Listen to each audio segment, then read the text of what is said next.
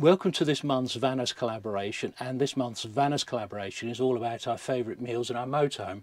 Now, the long-term viewers of our channel will probably realise we're not the great cooks, so I'm going to cook a meal, and I've got all my ingredients laid out here.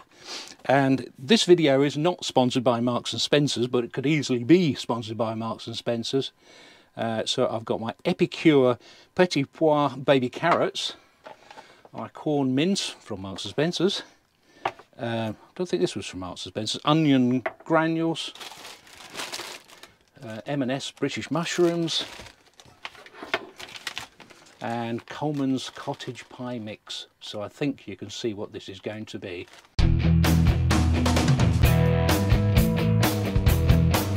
Okay. So now follows 8 minutes of peeling potatoes. Don't forget to watch the other videos at the end of this video. There'll be a card at the end of the video and you can catch up on someone doing some real cooking.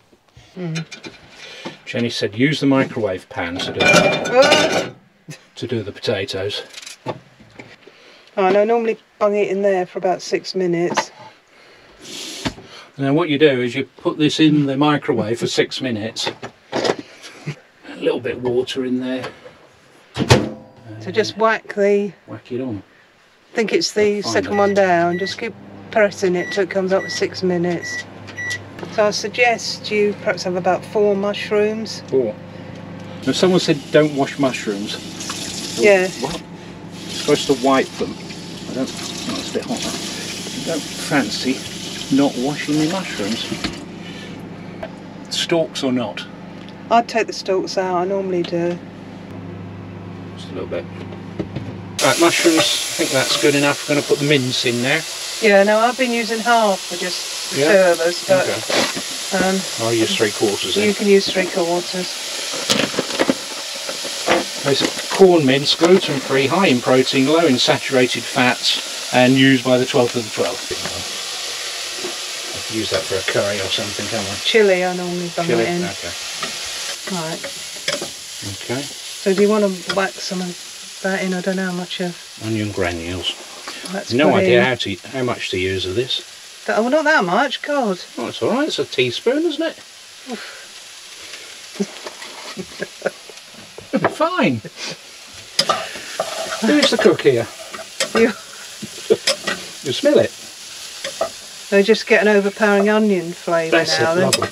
Brown the mince and onion in a pan, mix the seasoning with water and add to the dish.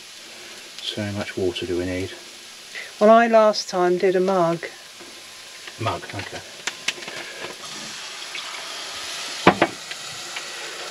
There we are. Very elegant. Wonderful. So you sort of cook that for a bit, don't you? Because it's supposed to thicken. You want it so it's moist, but you don't want it all watery. Otherwise, all that happens is your potato just goes. It sinks to the bottom. Yeah. It might be a bit too much here, but it will thicken up. Yeah. Okay. While that's doing, you need to mash your potatoes. Mash my potatoes. Okay. Which isn't easy in that little pan. No. I'll do it anyway. Oh, God, that's heavy. And hot. Hi, Chad. Oh, it's working out better than it did for me last week. Done too much potato. Yeah, well, you were wondering whether it was enough, weren't you? Yeah. You'd need to give your thing a stir. God, blimey, expect me to do 2 things at once. Oh, it's thickened up, isn't it? Yeah, it will do. That looks quite nice, actually. It looks about right. Yeah. Right, so we're going to whack some carrots in it, aren't we? Yeah. And then have the rest as... what would you call it? Sides, isn't it? Yeah. Well, I don't need all this water in there, then, do I? No. It's quite nice, these carrots, the baby ones. That's probably about enough. And we'll have the rest. Yeah, that's it. That's looking pretty good, isn't it? Yeah, even if you say it yourself. Yeah, it's colourful, if nothing else. Yeah. There we go. And those baby carrots will cook fairly quickly anyway, because they're only tiny things. Okay, let's carry on. Having a bit of a mare with the mash here. We need a bigger pan, don't we? Yeah. Bigger microwave pan.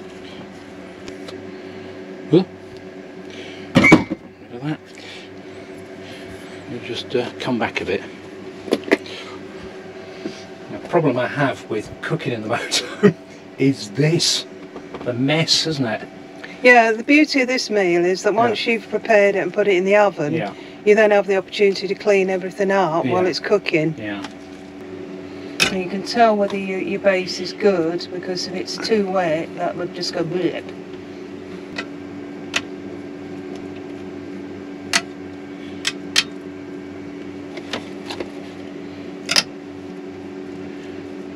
And do the traditional finish to it. Yeah. All we've got is cheddar slices. We're not eating so much. What I do with them is just break them up a bit. Yeah. We only need about one, I don't need too many. Oh, you need two. I've got the dogs at my feet. You've got both now? Yeah. Yeah, there we go. Right. Right, so now that's ready to go and... That's ready to tidy up. Yeah, but no, you've got to put it in the oven first. Yeah. So you need your oven shelf. So put that on the middle. Oh God. So you can let go of the handle. Alright, okay. Put it straight in there. Right, so I've bunged in the oven, just got to tidy this mess up now. Yeah, and 10 minutes for turning it round. Yeah, turn it around after 10 minutes. What a mess. So, tidy it up.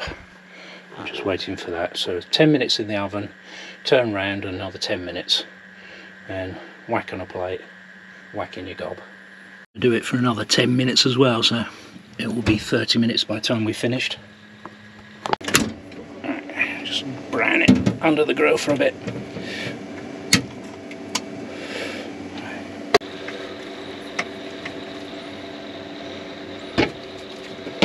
That's kept quite well together, that. Yeah. Mushrooms look good. I think the cheese holds it together. Yeah. Those silly little peas, aren't they? Petit pois. Not silly little peas, they're petit pois. Nice glass of Feather Plucker's Daughter, it's called. Naked Wines, Feather Plucker's Daughter. Very highly recommended. So thanks for watching. If I've enjoyed the meal, please give us a thumbs up. We'll catch up with you in the next one. Bye then. Bye. Does look nice, doesn't it?